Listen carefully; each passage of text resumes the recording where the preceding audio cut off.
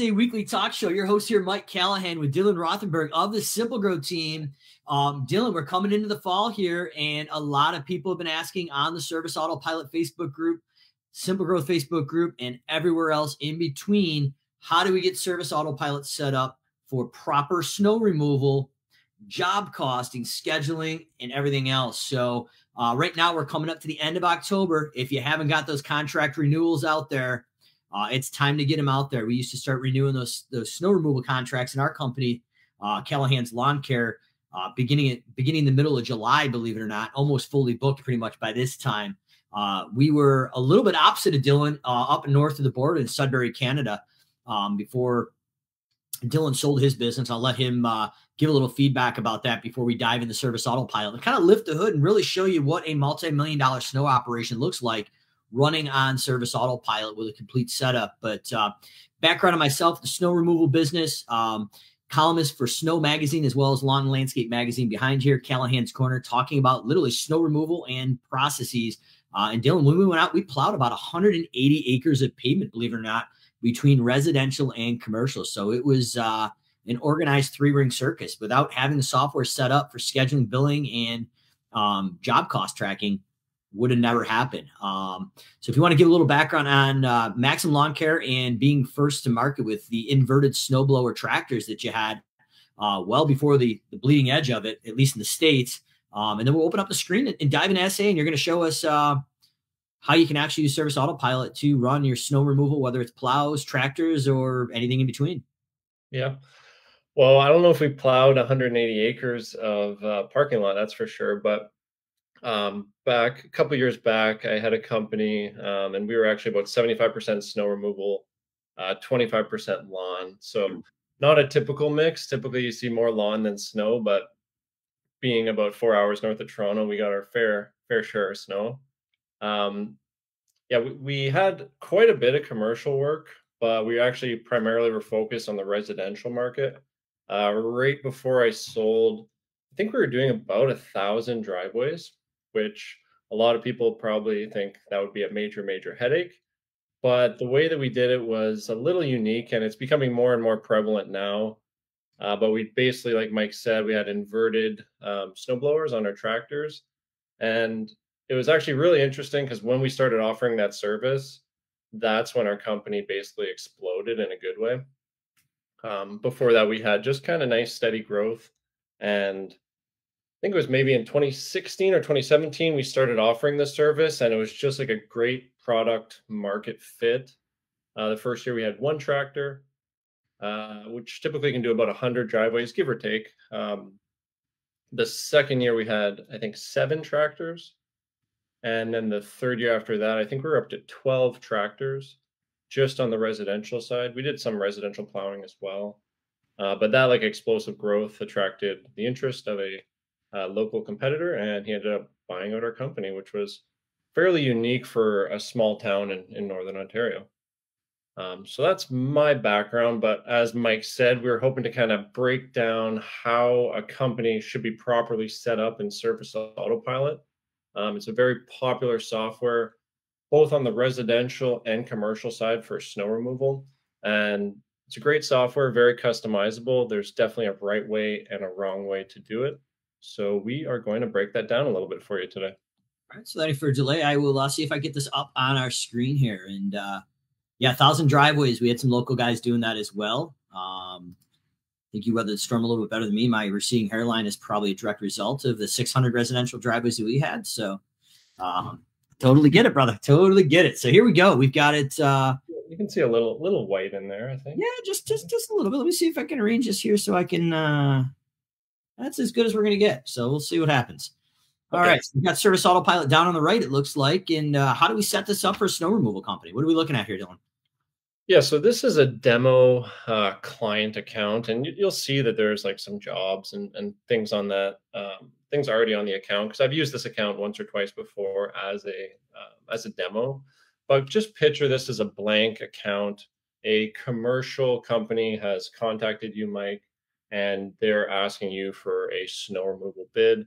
They're relying on you as the expert, so you got to basically come to them and tell them what you recommend for their particular property. So I'm assuming when that happened to you, Mike, would you go out to the property, or would your first instinct, okay, I'm going to measure this thing and see kind of what we're working with? Sounds like a loaded question, but no, definitely probably within a year or two using Service Autopilot and get it set up. We predominantly did not do any in-person estimates unless we had to actually get an RFP with a walk around. So we would traditionally go into the mapping feature and measure that out. Yeah. And that's kind of what we eventually got to as well. Where if we were going to go meet the person to seal the deal, we would definitely go meet them in person, or if it was a really intricate property. But for these kind of cookie cutter commercials like the one I'm about to show you, probably not even worth your time to go out to the property. You kind of want to be the first one to be able to get that estimate out. So in order to be able to do that, you definitely want to be measuring virtually. So the first thing I would always do when I would get a new quote request in Service Autopilot, once the client account was actually made like this, would be going into the property measurements up here under more. And I've got some old turf measurements already in here. So I'm just going to zoom out a little bit and go to the satellite view. And this was actually where our first shop was, in this little kind of commercial building, but we did actually plow the parking lot here as well. So first things first is we actually just got to take a quick measurement of the parking lot. And I'm not going to do it perfectly. I'll just kind of do it nice and quick. But it's very, very simple to just kind of click around, and you can get as intricate as you want with it. Yeah, traditionally it's coming out per 1,000 square feet. So if you're 100 square foot off here or there, it's not going to kill you, especially in the parking lots is what we found. Sidewalks, you might want to zoom in a little bit and kind of twist the angle, but Yeah, exactly. And if I was actually doing this for like a proper bid, I would definitely be zooming in a little bit more and getting it pretty exact. But there was a road here, but it was like the last road ever plowed in the city. So in order for people to actually get up here to be able to go to work, they actually expected us to plow not the entire road, but basically down to about here, which worked out pretty good for us because our employees had to get out in the morning as well. Okay, so that's the quick lot measurement right there. And on the more intricate commercial quotes that we would do, we would actually kind of color them a little bit. So we might color that blue to signify something about winter, maybe some ice, or hopefully lack there of ice on the parking lot. But the next thing that we had to measure, because this was like a full service lot, was the sidewalks. So I'll name this one sidewalk. And then I'll zoom in. Actually, I'll make this full screen and I'll zoom in a bit for this one. So in this particular case, I know this property pretty well. We didn't have to do the entire sidewalk here. So we kind of just did from about right here. And it actually, there was like little entranceways all along the side of the building. So if you were actually quoting this and you didn't know about the property, you might want to kind of tilt the map and do a 360 view of the property to find all these entrances until you have a good understanding of the property. yeah, very similar. We did Coca-Cola bottling plant. It was about 20 or 22 acres of pavement. Very similar setup, a bit bigger, but that was with that map view, you could actually spin it and actually get a good idea of where it was is. So when you walked in, you had a pretty good idea what was going on. Yeah, and like you said, you could be a little bit more forgiving with the parking lot, but on this, like you definitely want to make sure you don't miss a sidewalk or something like that, and then it ends up resulting in like, an extra 20 minutes with the sidewalk crew. Yeah, traditionally a pro tip too, as we look at is a lot of times we work with Service Autopilot clients setting these up. The normal bag of ice melt or calcium chloride mix is 1,200 to 1,500 square feet. So a lot of times we'll break it up into 12 to 1,500 square feet increments as well. So it gives you a little forgiveness from the map as well. Yeah, no, that's a great point. And there was a little entranceway down here. So I'll quickly measure that out. So the other thing that while Dylan's doing this too is if you're looking at your top 100 list and you're going to grow out and scale the additional properties, we would grab the top 100 clients in a certain geographic area and actually measure these out like this and send non-solicited quotes as well with a screenshot marked up a little bit from this. So kind of set yourself apart from the competition. But I mean, Dylan, you've just done a bid that if you were to wheel this out, I would fair to bet, not including drive time, would probably be at least an hour to put together. You've done this, what, in about 4 minutes, maybe 5? Yeah, and I said like it's a benefit to get the quote out first, but you don't want to rush and get a sloppy quote out. But there's something about the professionalness of like being able to get a bid in and just know your numbers so well that within a day at the most you have that quote out to them. And if you include this satellite image in the quote, I mean, it's almost a done deal when they see kind of what you did to actually prepare the quote, and you're not just basically pulling a number out of your hat. Yeah, and if there is some obstructions for parking lots, probably not going to have it. But we were known to pull into the parking lot if we had to, and actually measure it from Maps Pro right inside the software while we're sitting there, just to get it a little more accurate. But I mean, as you can see, a lot of tree coverage, parking lots, things like that are going to show up nicely. But if you're doing landscape maintenance, that's another trick that we've seen with some bigger properties too. Get an eye on it and actually do it from the truck. Yep. So I've taken the measurement now, but there's one last step in order to be able to actually quote this out. And you got to tell the system what you just measured, because it doesn't really know if we're talking about lawns, driveways, parking lots, like what did we actually just measure? So I'm going to come in here and I'm going to hit parking lot square feet. And I'm going to select the measurement here, which is like 83,000, basically 84,000 square feet. So about 2 acres, maybe a little less. It's impressive, my fellow Canadian. I thought it would be square meters. Nope, no, there's certain things that even Canadians like to do the American way.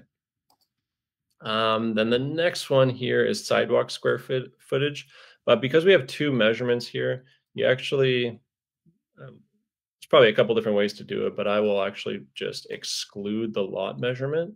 So if I understand correctly, you're able to actually pull out islands in a parking lot or add multiple pieces of property all in one shot then. Is that correct?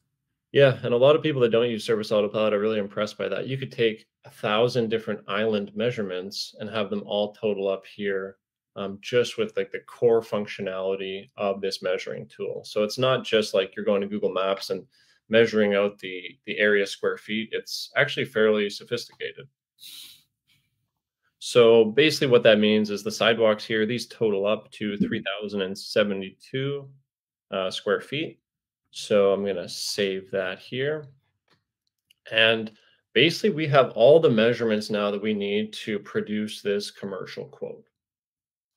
So I'm going to actually close this out and I'm going to pull up an estimate. Now there's a ton of background work that actually goes into getting this estimate to pull up the proper rates, budgeted hours, budgeted cost, and things like that.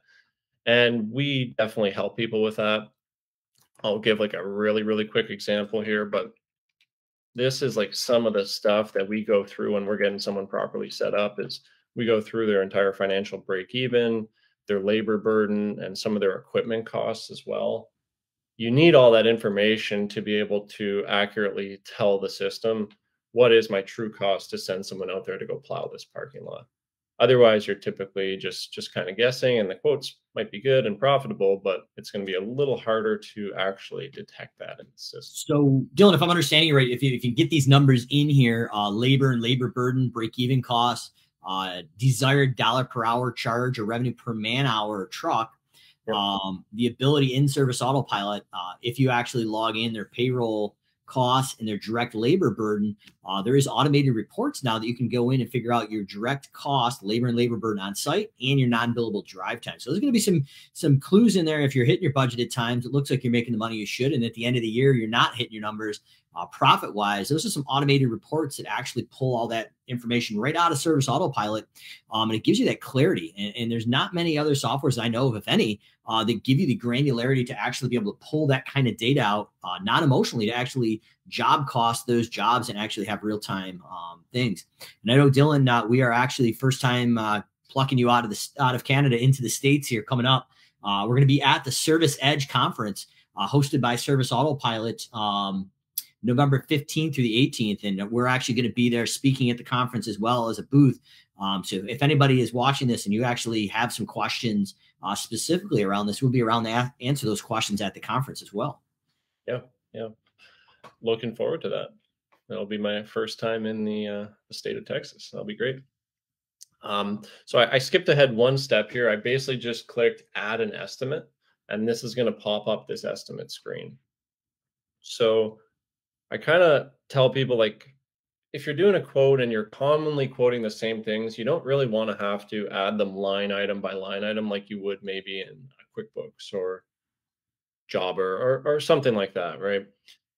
It's like if you're at a restaurant and they have a bunch of food that they offer, they're not going to tell you every individual item that they offer. They're going to hand you a menu. And that's kind of what we do with the templates here. So I made a template specifically for today. And I just called it a snow removal template. At my company, prior to selling it, we had basically three main templates. We had a summer only template, a winter only template, and a full year template. Because we had a lot of customers that would just do a full year package that we would maybe break into installment payments. For today's example, we're keeping it really, really simple and primarily just a commercial plowing quote. So when I hit that template, it brings in all my predetermined services that are related to the commercial snow quote that we need to prepare. And I know there's probably a lot of data here, and I know it might be a little small on the screen. So I'll kind of break it down by line item, just so we can really understand what's going on here. But the first thing you'll see here is a part of a snow plowing and parking lot salting package.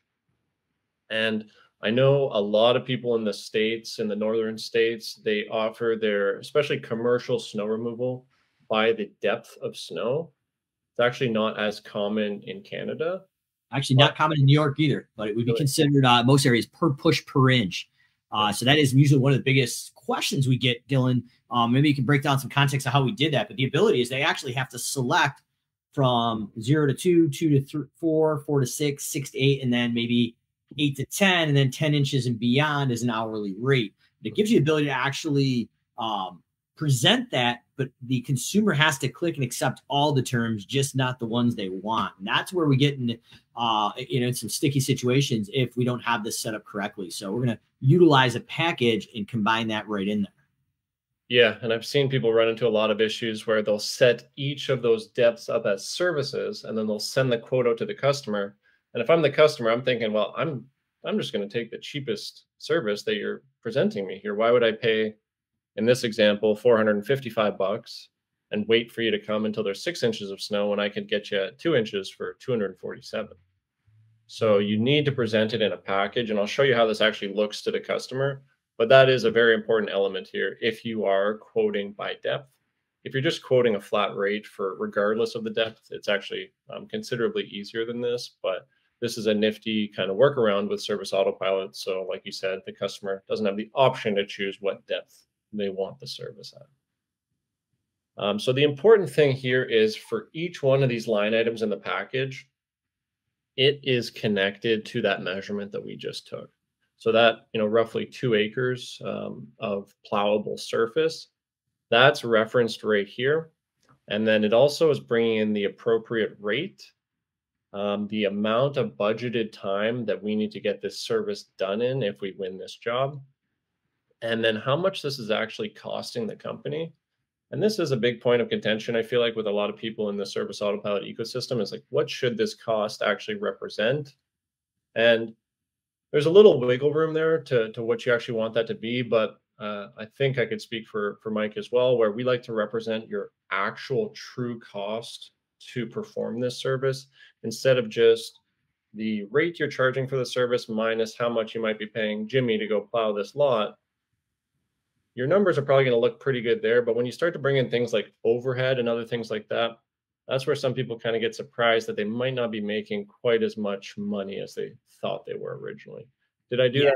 Great point, Dylan. Yeah, you did it justice. That's so be your net bottom line profit is what we're projecting.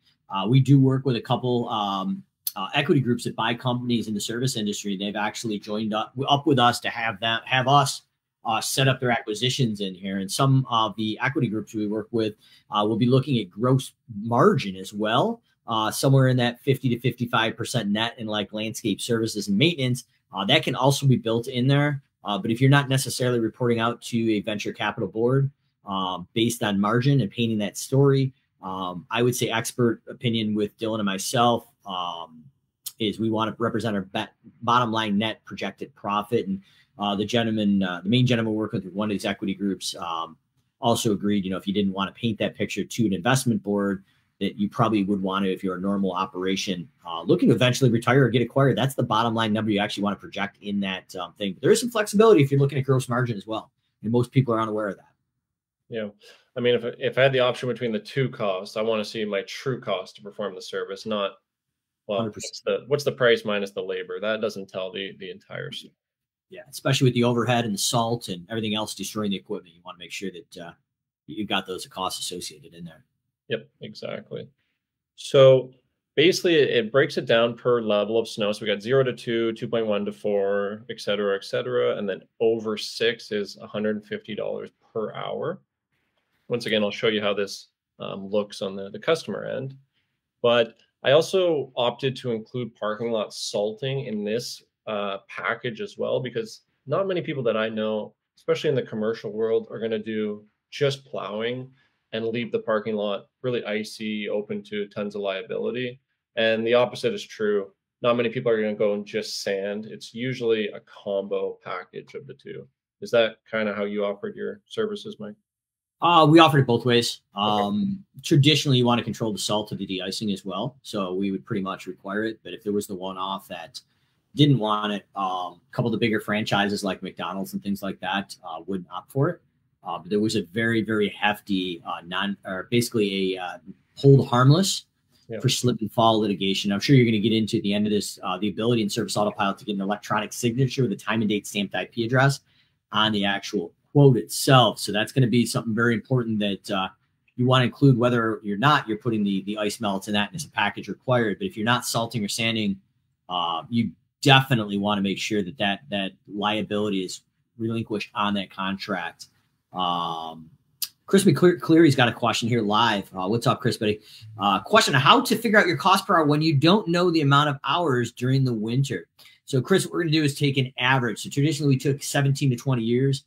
In my market, upstate New York, Rochester, it's actually the third largest snowfall market in the whole United States. Lakeside, we're averaging 130 to about 133 inches. So what you're going to do is go out and reverse engineer that over 17 to 20 years. In our market, a 3-inch trigger on residential was running between 17 and 20 visits. We projected that a little bit higher when we had a pretty good string of winters, capping that around 22 to 23 visits at a 3-inch trigger for residential driveways. And then commercial, about 65 salt runs and sidewalk runs. And then plowing was somewhere between 35 and 40. And then any snow removal or stacking was based on a 3-hour minimum with a loader, 3 hours per minute for a loader, and I believe 3 hours minimum for a 6-wheel dump as well. That was pre-signed and approved beforehand. But Chris, obviously, there's not a crystal ball. If you're looking at it, it's I'm looking at it right here. It's called Limit Risk with Diversification, Lawn and Landscape Magazine. A couple of years ago, if you look in the little search bar, I break the exact percentages and how we actually did just that in your question. And our net bottom line profit was in 3 to 5% every year over about 15 to 20 years. And that's kind of unheard in the snow industry. But that's how we take those averages and de-risk it and then be able to average those costs on an average year. And I mean, I know Chris. Chris is not too far away from Sudbury. You've been operating for a while. I mean, even if you used your last 3 to 5 years, whatever you have the best data on, you have the actual figures of how many hours you and your guys worked.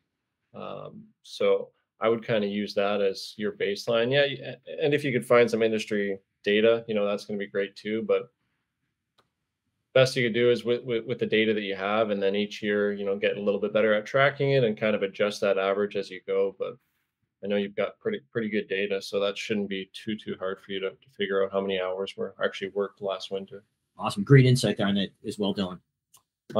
So at the end of this first package for the actual plowing and the parking lot salting, you'll notice I have one thing checked off here, and that is just an additional item. If it's a really small lot and maybe you're going to use a tailgate salter, what I would do is I would actually uncheck this parking lot salting and use this parking lot salting.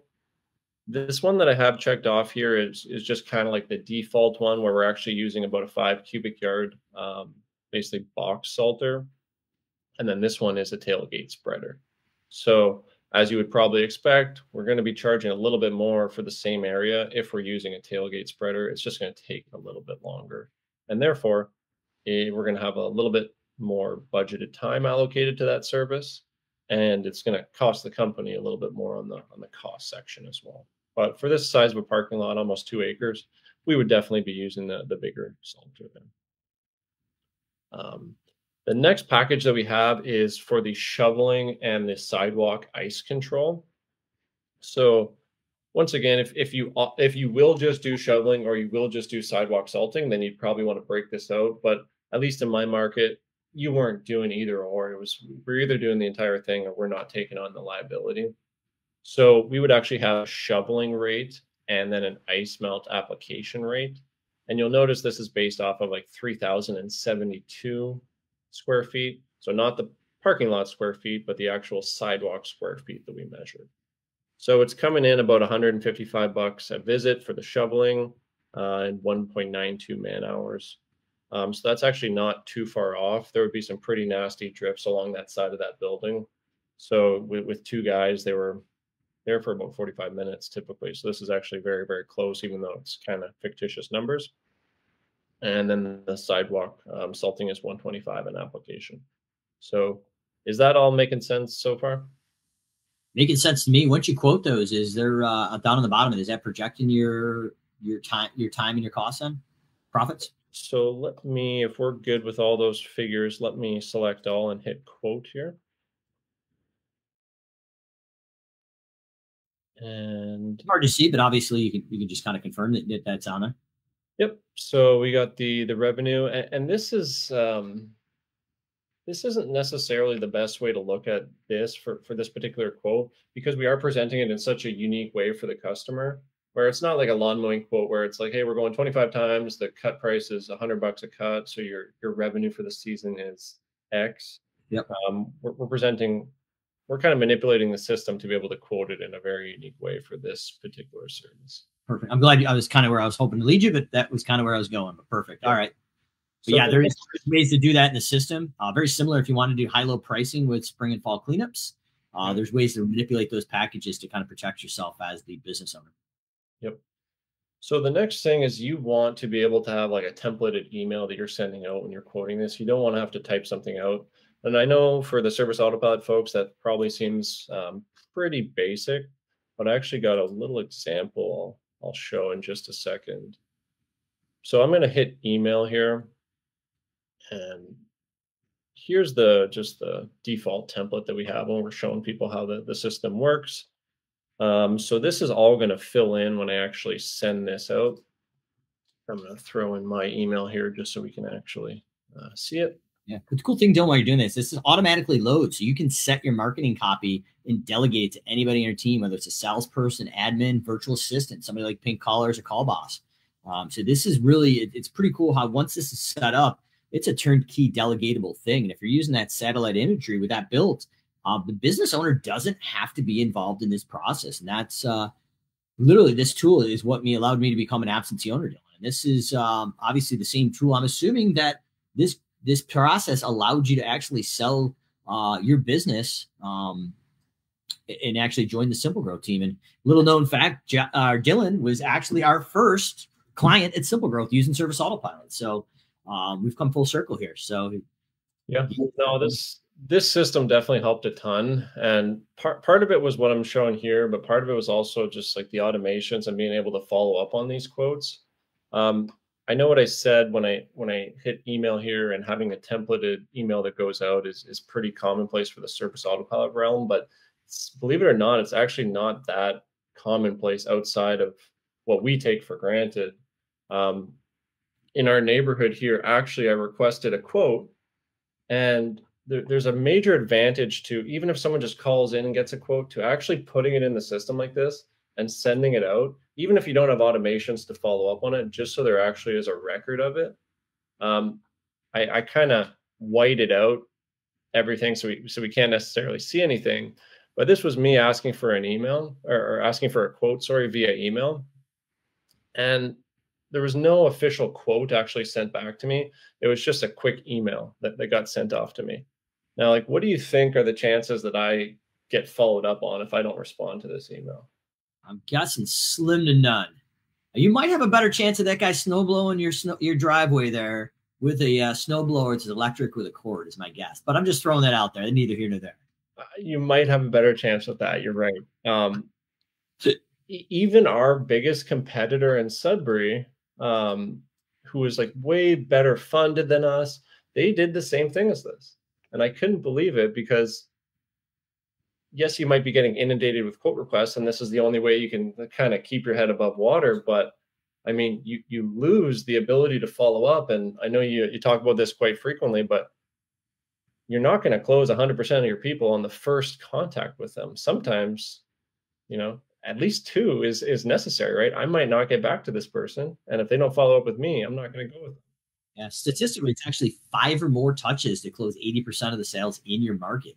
And actually, I think it's almost quicker to use the pre-templated stuff. But this levels a playing field. So if you're a smaller company looking to grow and scale, it allows you to compete with the larger companies and actually beat them.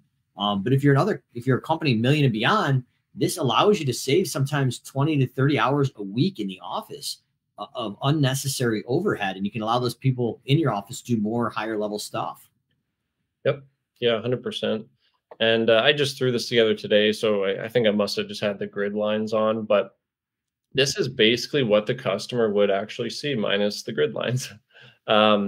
So all those items and all that costing and budgeted hour information, of course, they don't see that, but instead they're going to see this snow plowing and lot salting package.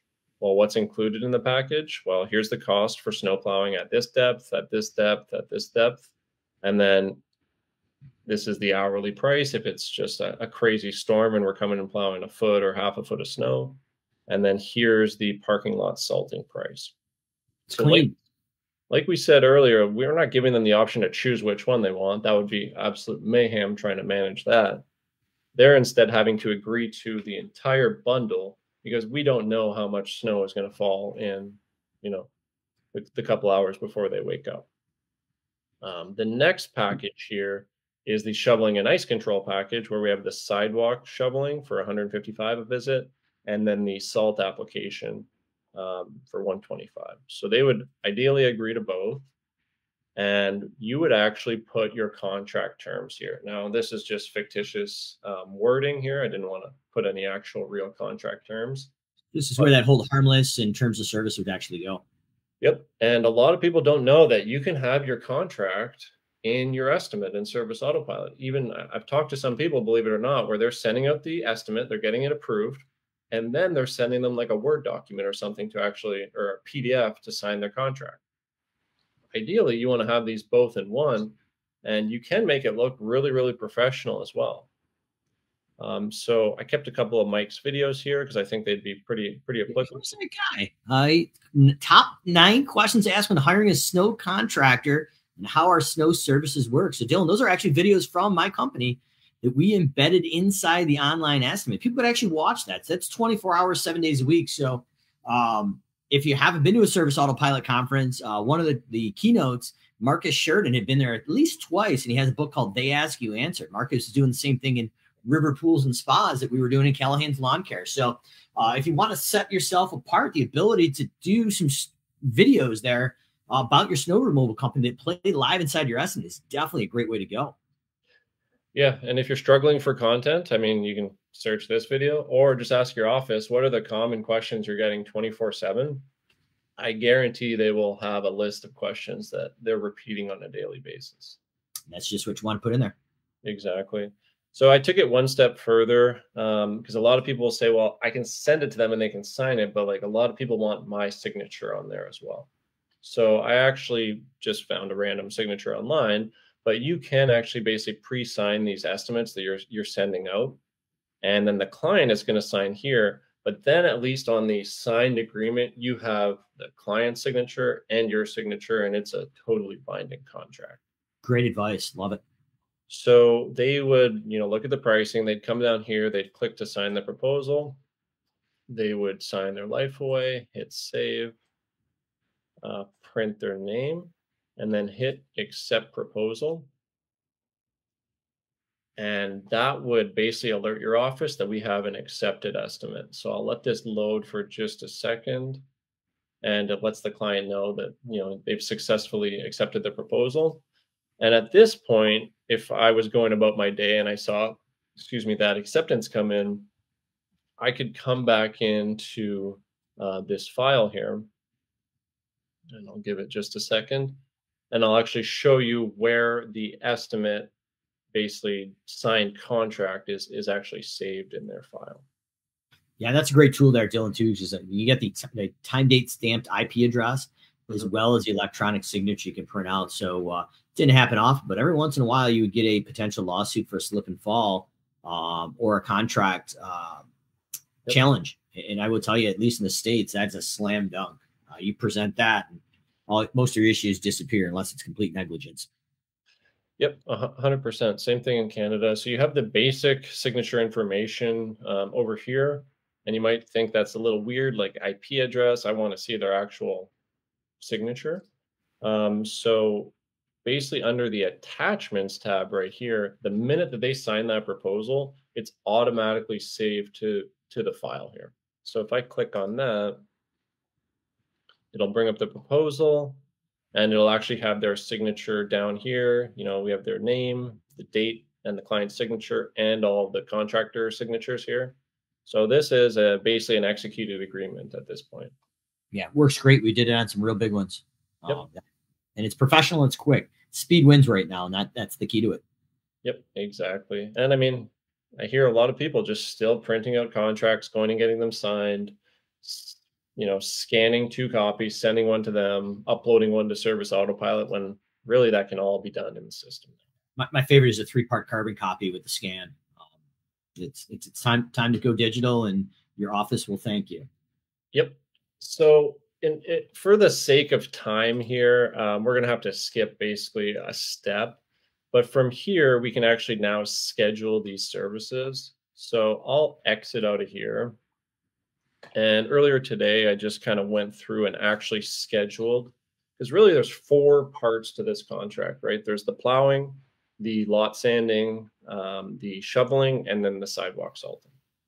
And those might not all be done by the same person. Probably not. I would hope not. So that's why it is important to have them all separated out. See, a lot of people just say, oh, commercial plowing, and oh, that includes plowing, sanding, or salting the sidewalks, because we do the sidewalks everywhere. And that might work if you're like very, very small, but eventually you're going to have probably a totally different crew doing the sidewalks. And you want to have that flexibility in case you do need to have someone else doing that. Truck going down, no call, no show employee, somebody stuck in a snowbank. The list goes on and on. Yep. If you've been in this long enough. Oh, for sure. So once these services are scheduled, there's one extra step before we can actually dispatch these jobs and really track the profitability on these jobs. And that's actually the creation of a master route. So this is what it takes a little bit of time to set up, but this is what allowed me to dispatch basically 30 crews in 10, 15 seconds. Once they're perfected, it literally takes a matter of seconds to dispatch all of your jobs. So you're saying a little upfront time pays big dividends when the stress of that snow is coming in. You've got that anxiety and you're kind of staring out the window, waiting to see what happens. Yep. And if you're having any trouble setting up these master routes, there's a couple of help videos, but just reach out to us too, and we can help, because there's kind of a couple weird steps. I'll click into one here and just show. Obviously, I just got the one. We'll be at SEC 2022 Service Edge Conference in November as well. Dylan and I, Dan in Virginia, who also ran a Cape Cod tree and lawn with snow down at Cape Cod, as well as Service Autopilot's going to have their help area as well in there, open the whole conference. So there's definitely a lot of knee-to-knee opportunity if people are there live. Yep. So basically, each asset that you have, you want to have a route for that asset. Now, that doesn't mean that asset can only do one type of service like plowing. Our plow trucks would typically have a sander in the back of them. And because we didn't really salt parking lots up in Northern Ontario, it would do the plowing and the parking lot salting or sanding. So I would typically call my routes anyways plowing and then the asset number. So for simplicity's sake today, truck 1. And then we basically tell it what services could this person do. And you got to be careful here, because if you said, I'm just going to select all my snow services, well, then you're basically telling the system, hey, this plow truck one can also do snow shoveling, sidewalk salting, which just isn't the case, right? You want it to be the core services that this asset is actually going to do. Does that make sense? Absolutely. I'm glad you dove into that, because that usually is the biggest mistake. And as a rookie user, the first year I made the same mistake. So I'm glad you pointed that out. Okay, perfect. So once those master routes are ready to go, and there's a little bit of manipulation up until you reach your where you're maxed out and you've hit your capacity, then your routes are basically set for basically the entire year, and you don't really need to touch those master routes. Once those master routes are perfected, then you can actually come into the snow dispatch board, and you'll see here I already have some jobs from earlier today, so that we can actually see how these look on the report. But I won't actually do it, but I'll show you the steps on how to actually get these in here. And you would actually go to add to. If you're watching this, Dylan, too, and you're wondering why you don't have snow on there, we need to have Service Autopilot and activate on-demand jobs. And those jobs themselves on the service level need to have a little checkbox showing snow dispatch. So if you're watching along with us here at home or at the office and you don't see it, hit up SA's chat support and they'll be able to turn that on for you. Yep. And there's a lot of steps here, but once you go through it once or twice, it becomes like second nature. So I'm actually just going to make a new snow dispatch, and I'll just say it's, test.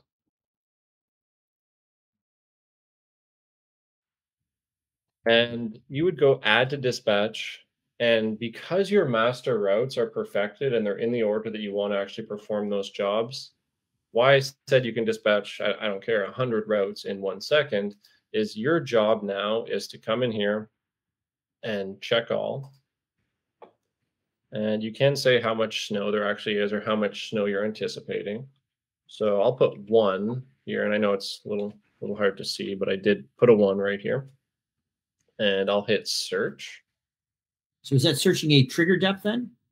Well, it's searching all of the jobs associated with any of the clients on your master routes. So if you have those master routes set up, like I said, this is actually very easy to look at because we're only looking at 4 services for 1 client, but you could have thousands and thousands of jobs here. You don't need to review this list because all of this has been pre-set up. So I wanted to put 1 here in the trigger inches just to show that when I set these services up, I told the system the plowing and the sidewalk shoveling is a 2-inch trigger. So you're like, the system's pretty much warning you, like, are you sure you really want to dispatch these jobs? Because you just told me there's only 1 inch of snow. So I'm going to put it to 2 just for simplicity's sake here.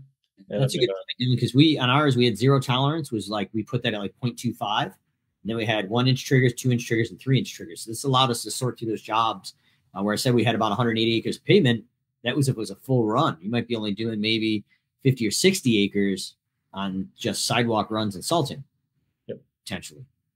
And I believe that's where the show exclusions comes into play. But for this example, right, let's pretend there's 2 inches of snow on the ground or potentially going to be on the ground.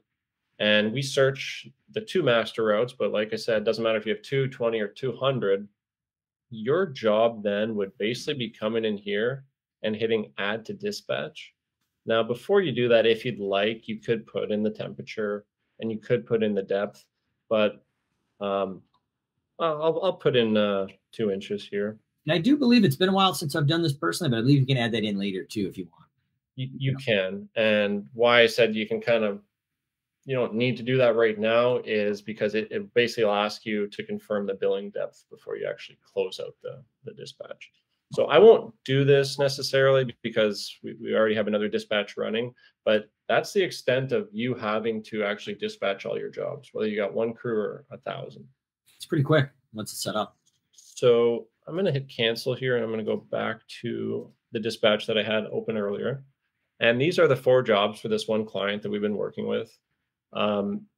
So in this example, they're actually already done, but I'm going to pretend we've already had the storm. We've actually dispatched these jobs and our crew has actually performed them.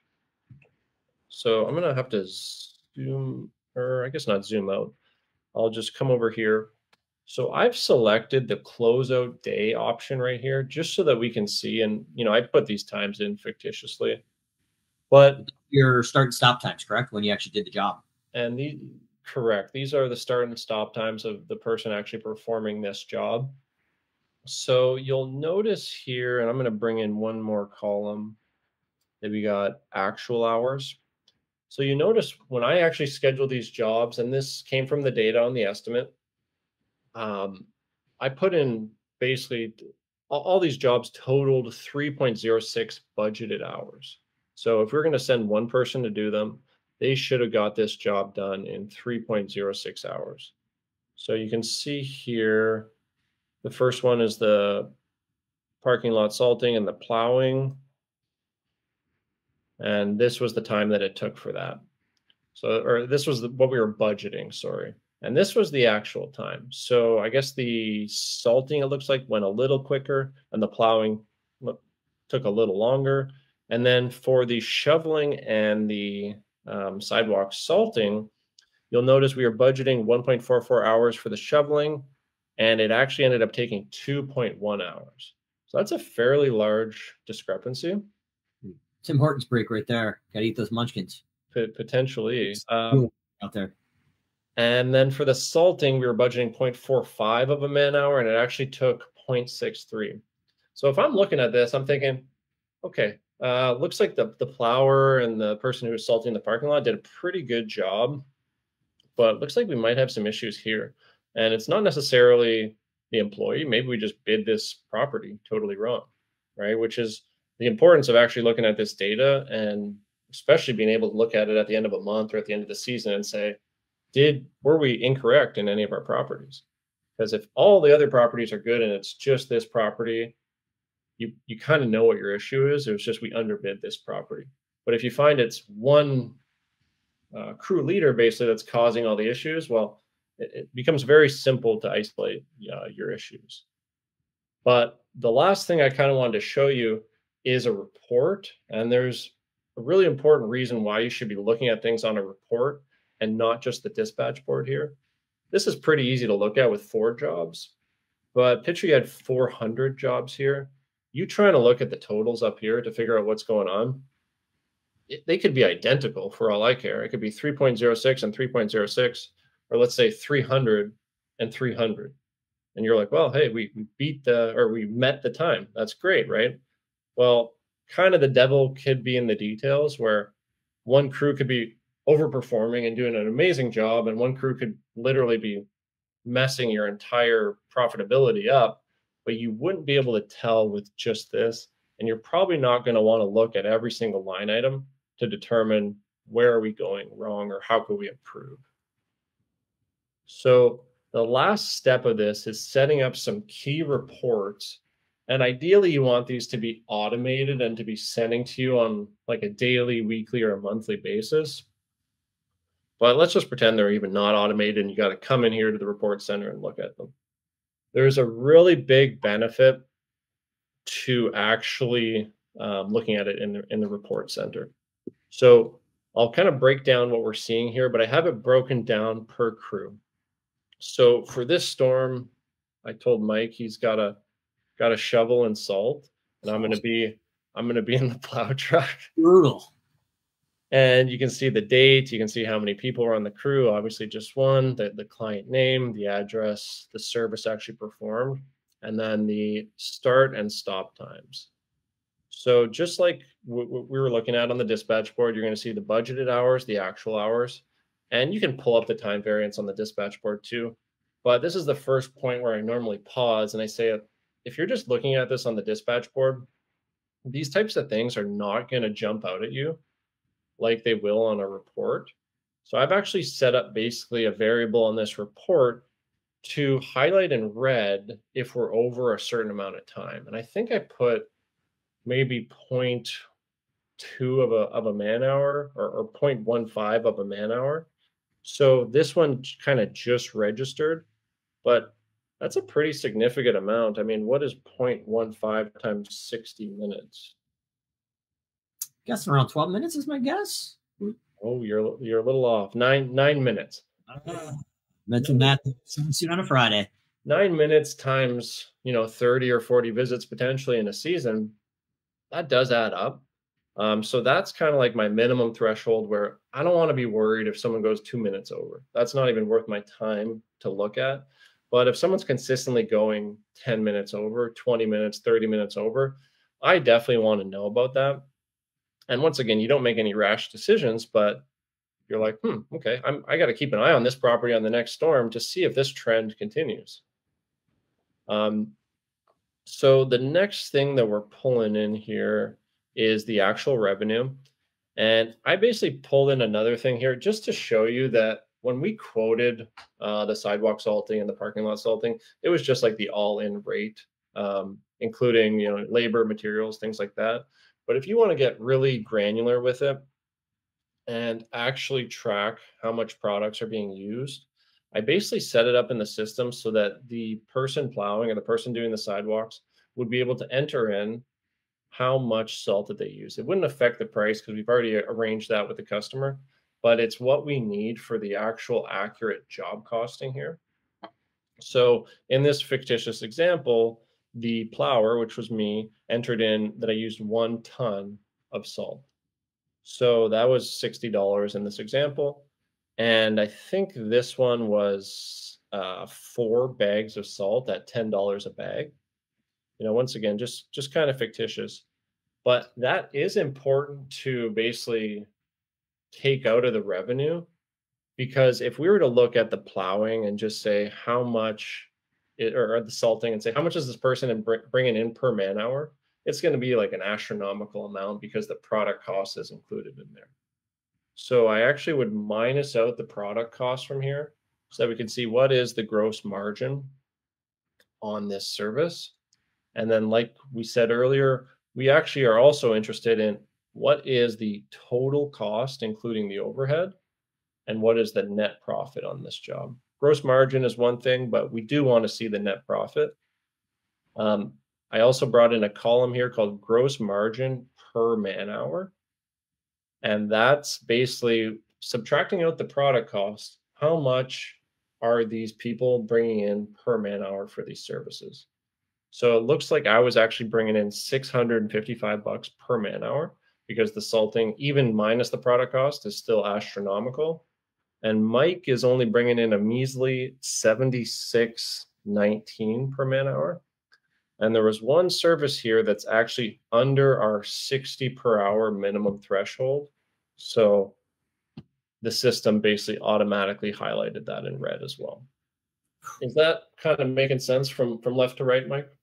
Makes complete sense. I love the non-emotional data reporting. You forgot to mention that, given my height, it's kind of hard to get up and get the rest of those drifts off the side of the building. Maybe I was a little vertically challenged on those, but yeah, that's actually, all kidding aside, that really is what is going to drive those non-emotional abilities to see where you're winning and losing. Some of those crews are going to be bleeding dry and some are going to be winning, just like Dylan said. But now we can go in before we renew those contracts and run some reports and see if our goal is 150 an hour. What do we need to charge to hit it on average? So yeah. Awesome work here, Dylan. Love it. Yeah, especially with like those commercial shoveling crews where you might have 2 or 3 guys, maybe even 4 guys in a truck going around and doing things. You really got to be looking at how much that crew is bringing in on a per man hour basis, whether you're doing summer work or winter work. But this report, like you said, will make it non-emotional and kind of just summarize the data. So even if you have 30 crews, it's like I'm looking at 30 things on this report rather than trying to make sense of 400 jobs on the dispatch board. Love it, brother. Could have done it better myself. Appreciate it. Any other closing thoughts there on that? That's basically like the stem to stern setup of a commercial job in Service Autopilot. So I guess if anybody has any questions, I'm sure Mike will put some info in the comments, but otherwise just reach out to SimpleGrowth on the Facebook page and we'd be happy to help. Yeah, awesome work. We'll see you again next week on the Service Autopilot page and the SimpleGrowth page for the SA Weekly Talk Show.